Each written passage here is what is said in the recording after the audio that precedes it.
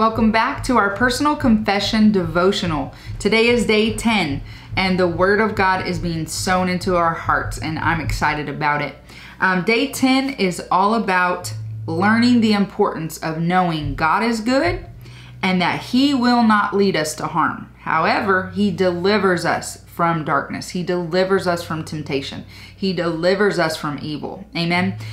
Today's actual confession is any adversity, attack, accidents, and tragedy that was headed my way are diverted right now in Jesus' name.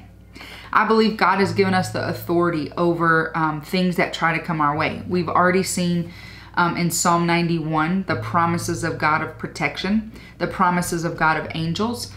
So I just go even further and say, listen, anything that was planned against me, the devil schemes. He has traps that he tries to set.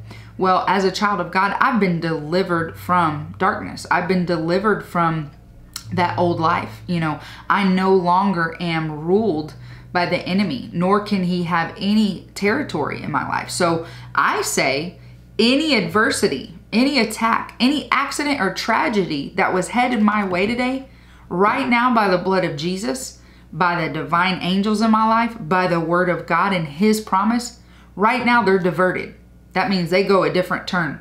That means, man, it was coming, and the Word of God has been a shield. I believe the Word of God is a shield of faith, quenching every fiery dart that comes our way. And so we can stand on God's Word. Today's scriptures, you can, hand out to your kids or those who are doing this devotion with you. There's not too many today. There's 2 Thessalonians 3:3 is a great one. It talks about the Lord delivering us from the evil one. These scriptures are going to put faith inside your family. Isaiah 41:10 talks about who God is, how He's going to uphold you. He'll strengthen you. Psalm 23. You can read the whole chapter. It's only a few verses. But it talks about, even when you walk through the shadow, the valley of the shadow of death. That means not death, not the circumstance itself, but just even the shadow. God's going to be with you. His rod and His staff, that symbolizes the Word of God, is going to comfort you.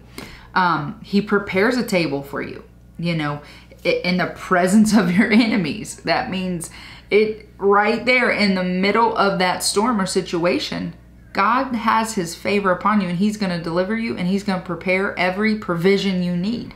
So as you read through these scriptures, know that God is good.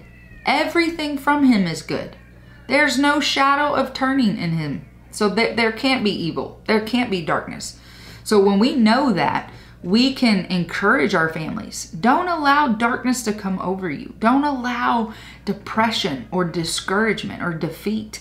Know that everything that was assigned to you, God has reversed. God has cursed every assignment. And so as we teach them these scriptures, I encourage you, take time to go through them in a different translation. Let them come alive. As you write down the devotional, maybe there's a few words that jump out that you can look up in the dictionary to get a more in-depth meaning and understanding. This is how you study God's Word. It's not just about reading a word or reading a scripture. I know we have like Bible reading plans, and those are great. It builds great habits. It gets your priorities right. But when we're studying as a family, it's important to take time for the Word of God and let them, discover what God's speaking to them. And so through this, any adversity, attack, accident, nothing, my challenge today is that you take this Word of God and you assign it to your day. Do it intentional. Think about the things that could happen and right away address it. If it's the same situation that just keeps reoccurring in your life, the same sickness or the same issue or the same temper or same addiction, address it right now. In the name of Jesus, God's delivered me from this evil. If it doesn't line up with the Word of God, then hey, it's not good, then it's sin. So whatever that is today, go ahead and assign the Word of God to attack that situation. Speak it out of your mouth. Confess it. This will not defeat me today.